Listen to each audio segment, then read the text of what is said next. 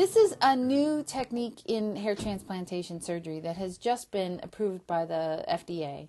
So FUE stands for Follicular Unit Extraction. It's a method of doing surgery to take hair out of this area back here where the hair is genetically permanent in order to be able to move it someplace else where the hair is not quite as permanent.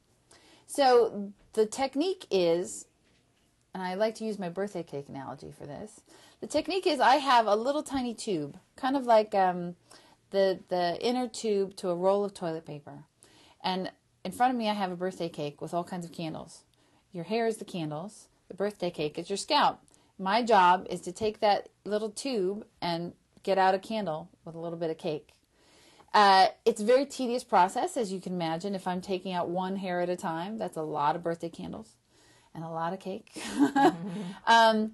But because surgeons have to be very careful what angle, I mean, if you can imagine, if I'm taking a small tube, if you can imagine, I will, if my tube is at the wrong angle, I might cut a birthday candle, and that would result in some loss of hair. It's very technically demanding, and because of that, automation is a perfect application in this particular instance. So there's a lot of surgery that has become automated and has started to use robots. This is one of them, because the robot never fatigues, and the robot can calculate perfectly where exactly the hair is, the direction it's coming out from the scalp, how many hairs per follicular unit it has. So the robot can be a lot better than some doctors at doing this technique.